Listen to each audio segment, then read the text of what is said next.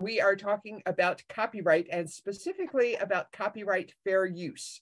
We're going to talk a little bit first about what copyright is, what it protects, and then we'll delve into what fair use is and what it doesn't do. Sounds so great. What is a copyright? Well, copyright protection subsists in original works of authorship.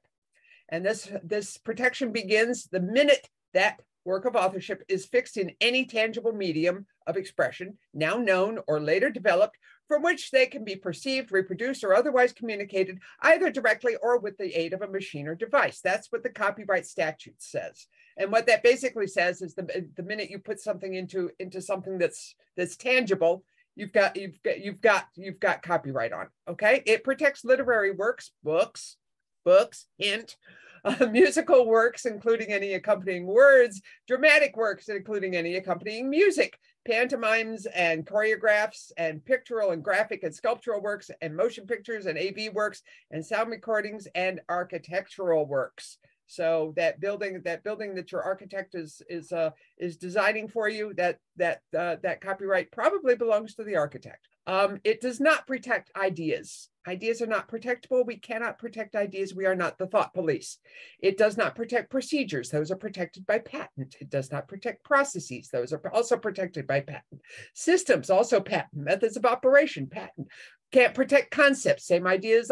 We can't protect what's in your head. It has to come out of your head and be expressed. Okay. We can't protect principles, and we cannot protect discoveries if those those are also protectable by patent. Copyright also does not protect things like taglines. Those are protected by trademark. Okay, there are exclusive rights that a copyright holder has. We have very little respect for these exclusive rights these days. The internet has made copy and paste incredibly easy, and no, I'm not going to take that. And all rights are subject to limitations. Okay, they have the exclusive right to reproduce the copyrighted work in copies. That includes copy and paste and posting on the internet. Okay, they have the exclusive right to prepare derivative works, things that are based on the original work. Okay, they have the exclusive right to distribute their work.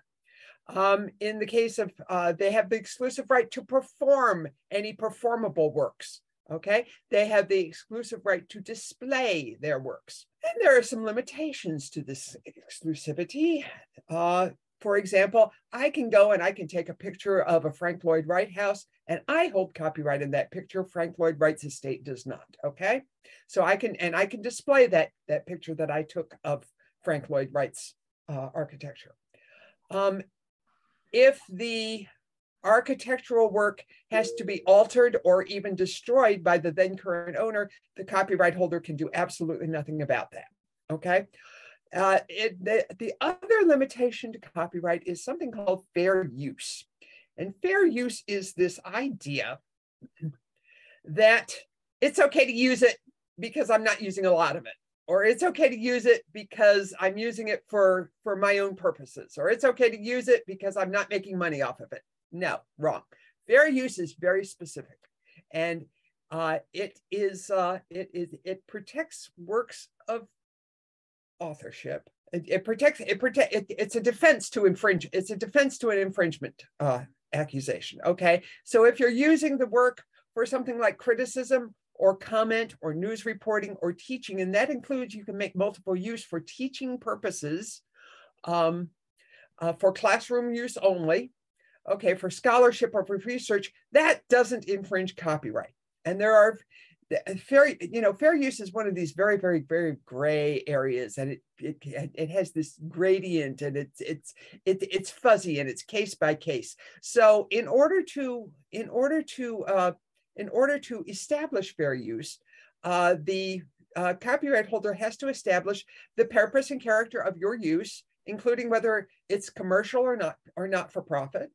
Okay, the nature of their copyrighted work, the amount and substantiality of the portion used. In other words, did they use half a sentence, or did they use the whole book? The effect of the use on the potential market. Did they help your sales? If they helped your sales, that's probably fair use. If they didn't, well, that leans the other way. Okay, so there are some assumptions that go into a fair use. First of all, you have to have a prima facie case of copyright infringement. That means you have a valid copyright, okay? And you have two substantially similar works. Notice that there is nothing about money in that definition. Money does not come into play in copyright infringement. It doesn't matter whether you profit from your infringing act or not. Okay.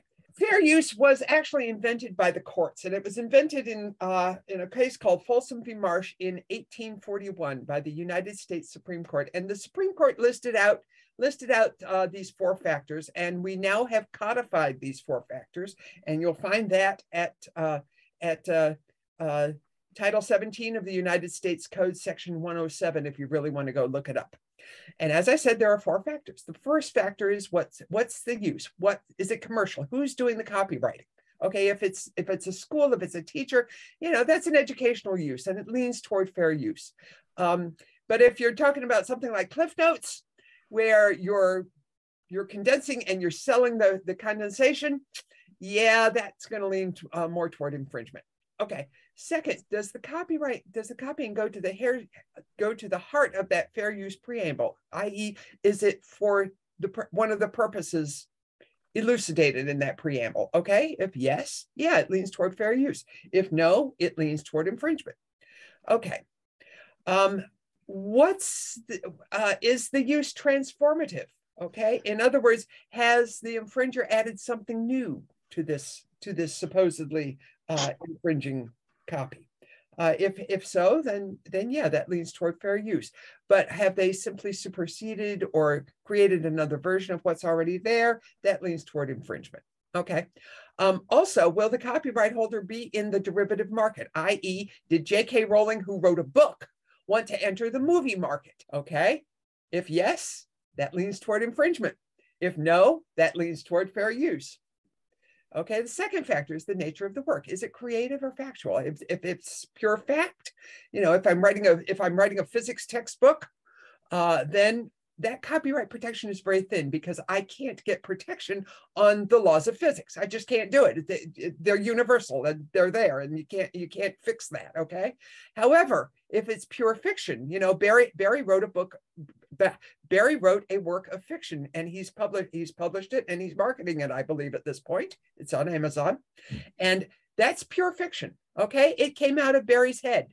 That is a very robust copyright protection, and Barry, if he has not already done so, needs to register that work with the U.S. Copyright Office to ensure that he has the proper protections in place. Okay, because otherwise, yeah, that copyright subsists when you write it down, but it's not actually protectable until you have that copyright certificate in your little hand. Okay, the third factor is the amount taken, the quantity. Okay, and as I say, if you take a snippet, then yeah, okay, it might be fair use. If you take the whole book, then it's probably not fair use. But also counted in there is the quality of what you're taking. Is that snippet to go to the heart of that copyrighted work? Well, that's going to lean more toward not fair use. And how do you determine that substantiality? Okay, you can determine it by looking for the purpose for which the excerpt was taken. And you can use a lot of that original material if you took it for criticism or comment, and you can use less if you took it for parody, and you can use the least if you're making a satire. And you have to understand that when you go to court, the original intent has to match the argument the lawyer's making. Okay, otherwise it's simply ingenuous, and courts see right through that. Okay, parody versus satire. Parody is a reflection of the work itself. Okay, and satire is a reflection on the society that produced, not produced, the work. And if you're not talking about the work itself, you're entitled to take a lot less from that work. Okay, and there are some courts that have actually taken satire out of the realm of fair use altogether. So be careful, A, what you're taking, B, the purpose for which you're taking it, and C, where you're doing this. Okay, the fourth factor is that potential market effect. Okay, if the original work was unknown until the parody occurred, and after that, after that parody, the work became wildly popular. Hey, guess what? That's fair use. That's not a problem.